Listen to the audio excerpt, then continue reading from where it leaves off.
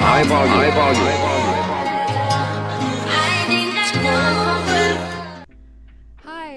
my name's Karen. Call me 𝐤𝐿. I owe so much to architecture school and how I got in and how the profession has shaped me and my aspirations. Okay, editing Karen coming in. But basically, you know when people are like, oh, what do you do? Tell me your life story. And then you're just like, I don't know, bro. So basically, I work at an architectural firm that's medium to large size by day, and then by night, I'm trying to improve my 3D design skills and animation skills and open up my small business. So this, along with several videos, will just be me talking about how architecture has shaped my life, as well as my aspirations outside of it in the further design field. Like, what did I wish I knew before applying to architecture school?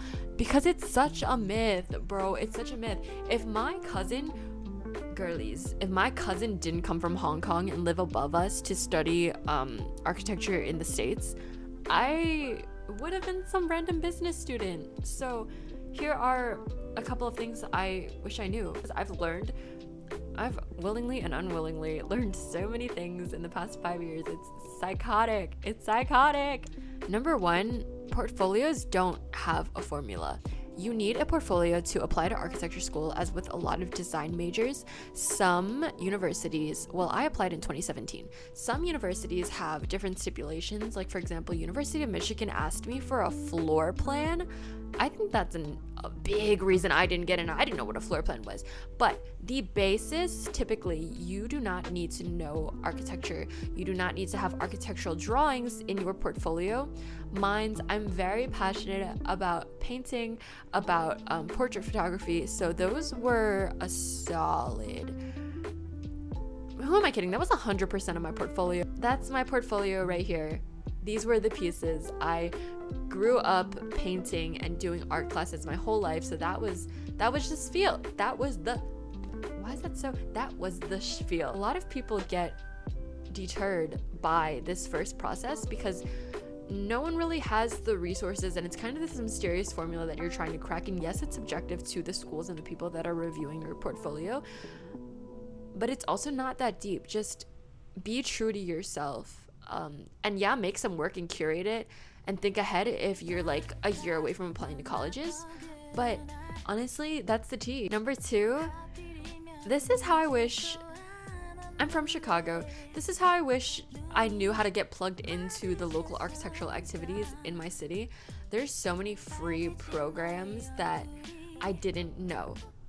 If anything, if you live in a suburban area, contact your closest local AIA chapter, American Institute of Architects, and they're kind of the governing professional body, overall organization of architects, and be like, hey, I'm a student that's really interested in X, Y, and Z about architecture. And honestly, I don't know this off my head, but I feel like over the years, so much of programming got hybridized. So there's like free Zoom lectures from different universities, or AIA might know, but they might be the people that can like point you in the right direction. I also know the program I mentioned, ACE, which I can talk about later, was the most rewarding experience of my life. Thank you so much, ACE. I know I had to dig to find that information because they really promoted it in some high schools and not in others, because most of it is volunteer professionals giving their time to teach high school students.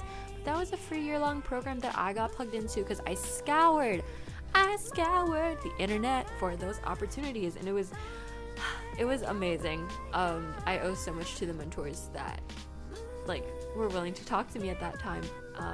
So if you have a local ACE chapter, if not, contact AIA. Maybe they know people. Maybe there are smaller efforts. Maybe there are architectural courses in local colleges. Maybe there's free walking tours.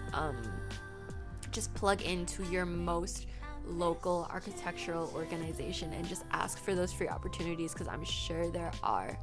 Number three, look up if you want to go to an accredited or non-accredited school, because for me personally, I am from a first-generation low-income household. And I personally do not think that a 6-7 year program was right for me. So I found a 5-year accredited program. You can either do, and please look this up after the video, but you can either do a 4+1 or a 4+2 at an accredited university. And there are a lot of programs that are non-accredited, but if you really like the school, if you really like the program, the professors, the teachers, the classes, then go for it. But you're gonna have to continue to get accredited and do more schooling after at another way. So that's 4+1, 4+2, non-accredited program.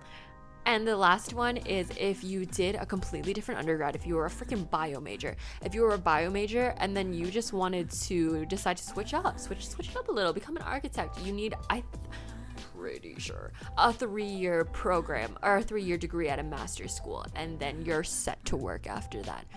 I have a fat list, guys. Also, look at my stickers. Okay, I don't know if you're the type of person to like stock laptop stickers, but I think it tells so much about a person, and I love it. I love it. So when I'm like peeping people at the library, I'm like, okay, girly, I see your motivational quote. So yeah. For example, I made this. If you wanna, no shit.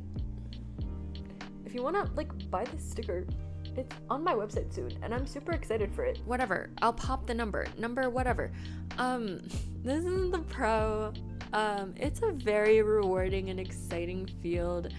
Like I said before in the video, like my cousin got me into it because she was like, okay girly, you like art, so you can do so much with this major. Even if you don't like it, it's just very if you don't like architecture, it's fine, but it's a very applicable major. And so yeah, there's so many things that I know now. Like I know every Adobe product, Photoshop, Illustrator, and InDesign like the back of my hand. Granted, a little bit of After Effects was introduced when we were full COVID during my schooling, and that sparked my interest about incorporating more design and technology in my own extracurricular.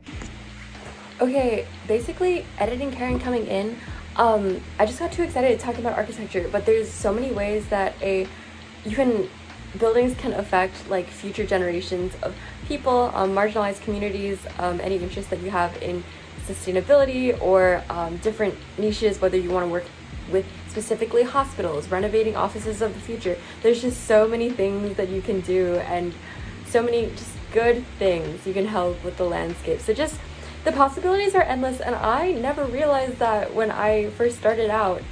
So there's a little taste of like what you can experience if you major in architecture. I guess the last one. Bonus. We do not, personally as an artist, we do not draw enough in architecture school. But that's also a thing. If you're not artistic, don't sweat it. If you're not great at math, don't sweat it. Like, the biggest things are knowing the ratios, keeping like a certain number of rules in your head. Like, so these are just rules that get embedded into your head slowly in school. Like, by no means do you have to be a genius to do architecture. And hopefully these are things I can help you with. And if you have any more questions, please feel free to drop them in the comments below. If you're similar or related to the field and have questions or can relate to some things, because I'm sure you can. And like, you can learn so much from people in your field, from people outside of your field, new insights. Like, please drop them all because I'm so interested. Bye. What did they say? Subscribe to my YouTube channel. Not yours, mine. 𝐸𝐞𝐥𝐻. Ah, thank you. Mine. Thank you.